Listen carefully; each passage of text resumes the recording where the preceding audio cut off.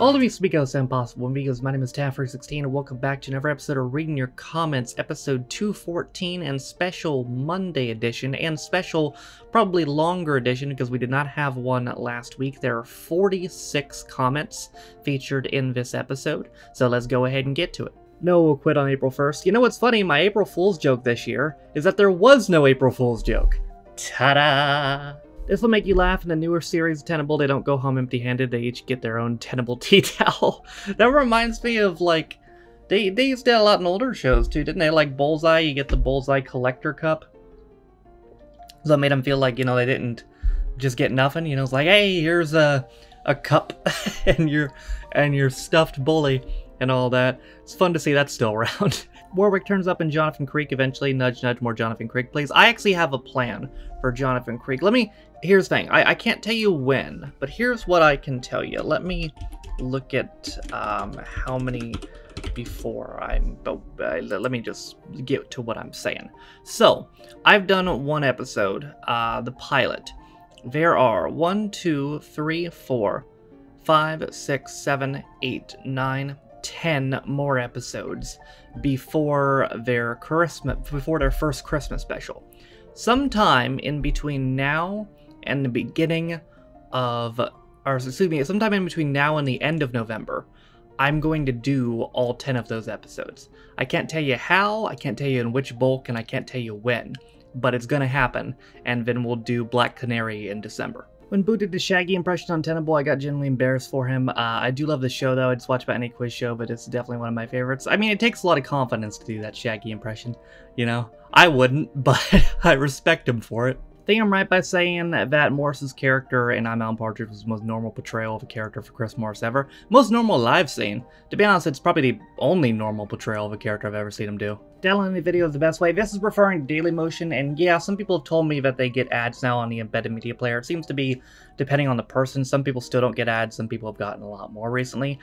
There are websites you can use. Just look up Dailymotion Downloader to download videos off Dailymotion. Honestly, that's probably your best bet. Watership Alan introduces Alan's attraction to Thai ladyboys, but it is not mentioned again. Not mentioned out loud, at least. You know it's still going on in his mind. Basically, contestants who fail to audition for the chase get moved to Tipping Point. Not a bad consolation prize, but granted, I would rather be on the chase. The UK used to have Jeopardy in the 80s and 90s, but it hasn't been revived since, until last month when ITV announced that Stephen Fry will be hosting a revived version this autumn. Really?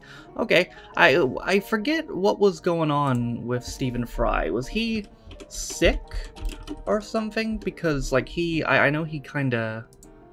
there was something going on. I don't remember what entirely it was, or was there a controversy? I swear somebody told me there was something going on with him as for the reason he left QI and was off TV a little bit. Nothing that I can find. I don't know. I'm not entirely sure, but good to see he's in good health. No way you should react to Hardy Bucks. It's an Irish series, kind of like Father Ted. I think you would really enjoy it, man. Love the videos. You know, now might be a good time to start Hardy Bucks. I've been aware of it for a while, but now I do need a new Irish show. Could have at least picked the episode where the dude won 20k. You see, I don't understand comments like this, because it's like, oh, you should have picked the episode where the dude won 20k. But if I were to do that, I would have known beforehand that he won 20k. So you would want me to watch an entire 45-minute episode of his show to get to an ending that I already know what it is. Like, you see what I mean? I will say it again, I know Charlie Brooker is busy with Black Mirror and other projects, but I wish he would go back doing shows like How TV Ruined Your Life. Yeah, I mean, they were fun.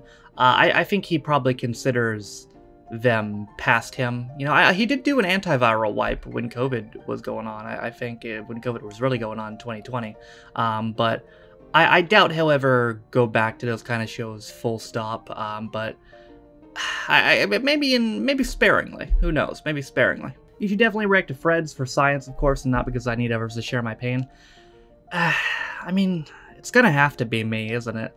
Like, I don't think anyone's ever done a full reaction to that. There's been reviews, you can find some reviews on YouTube, but I couldn't find anyone who's ever done a full reaction video to that, and it's gonna have to be me, isn't it?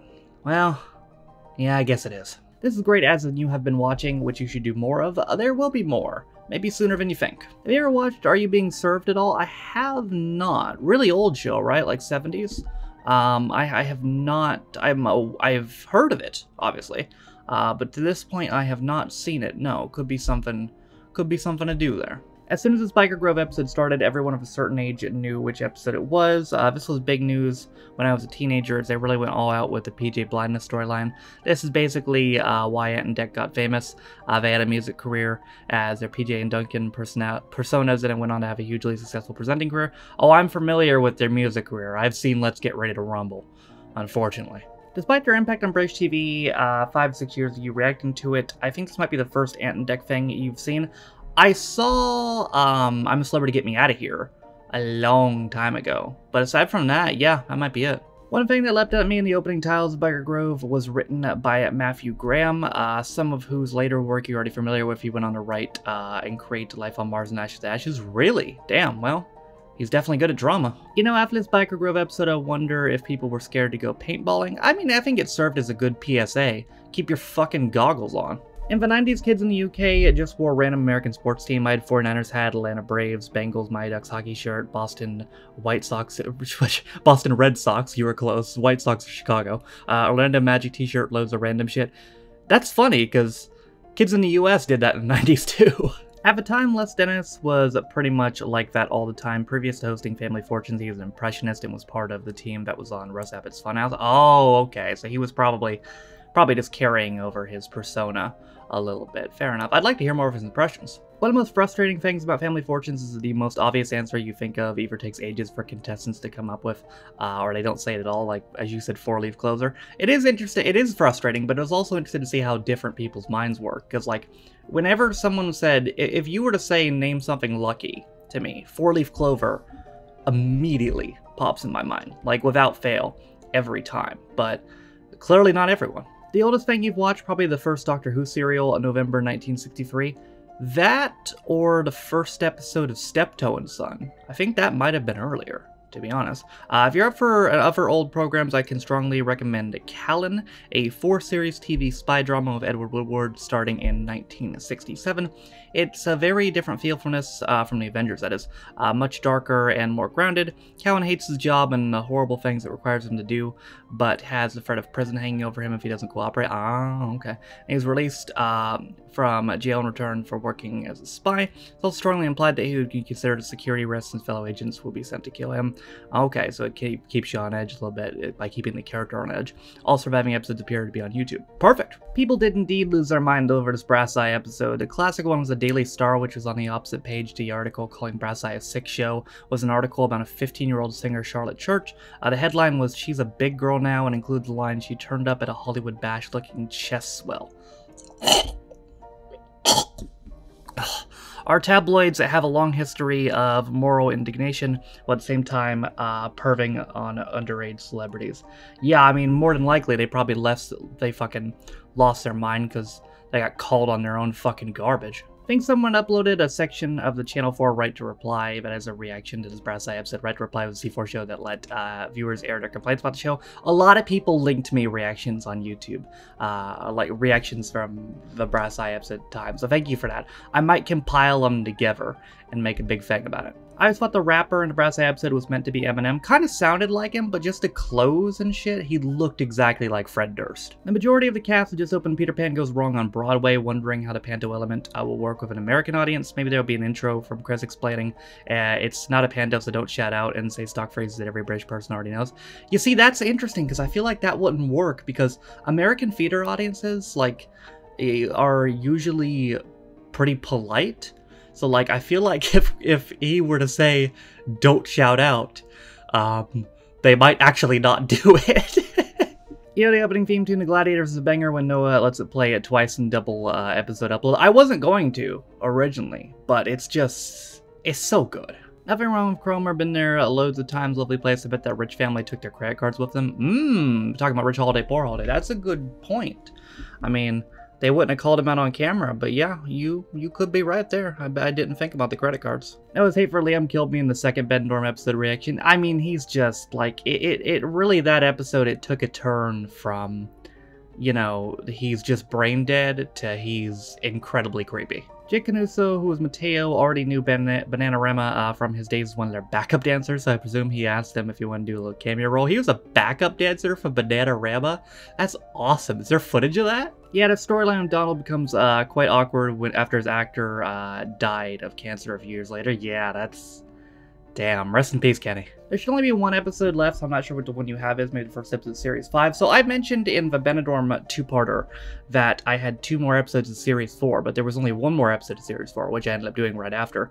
And I'm like, okay, then, but I had an episode in the folder that said Series 4 Episode 7, even though there isn't a Series 4 Episode 7. So I'm like, what the fuck is this? So I clicked on it, and for whatever reason, it was just another copy of the Christmas special, which is super weird because the Christmas special came before Series 4, so I don't know. A good series finale to Benidorm. The last couple episodes were the best in series, in my opinion. Yeah, they really, like, locked it down at the end. It was a transition series, and you could tell the first few episodes they were trying to find their footing with the new characters and all that, but, I mean, everybody had a good moment. Even the shitty characters had a good moment in that finale, so, I mean, they really locked it down. Apparently, the last episode of Series 4 was originally written as the final episode of Benidorm. There was an end of the road for... This was the end of the road for the characters. The writer announced that he quit just before it aired, but ITV wanted more, so he reluctantly was enticed back with help writing from Steve Pemberton and Neil Fitzmaurice, who was Lucky Kev in Season 5. Okay. Okay, Andrew. I mean, yeah, you could have conceivably ended it there with the tribute to Mel and all that. That makes a lot of sense, honestly. I could see it. A speech from Liam was, wow, so powerful. I sense your opinion of him might be changing a little. Not yet. He's got a lot to go. I mean, one good character moment doesn't really make up for a dozen shitty character moments. So, I mean, that was a good character moment, but not yet. No. Imagine having your insurance fraud scam foiled by the leader of the Groovy Gang. That's where I seen that guy from. He kind of looks like Noel Edmonds, but also I'm like, it's not just that. He's probably from something else. He's in the Groovy Gang episode of Only Fools.